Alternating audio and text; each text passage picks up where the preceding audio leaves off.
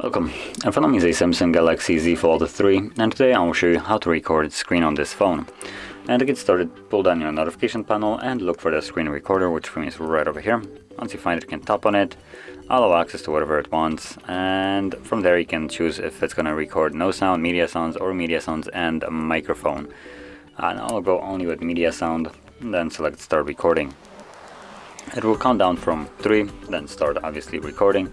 So whatever you'll do right now will be recorded. You can also tap, oops, not here. So resume it, there we go. You can tap on this icon to include the camera at the front and at the pencil to start drawing. Additionally, I'm kind of curious what will happen if I open up the screen, so let's just check it out. And it looks like it pauses the video if you open it up. So anyway, once you are done recording this, you can find the video recording in your photo application, gallery, whatever it's called here. Let's see. There we go, photos.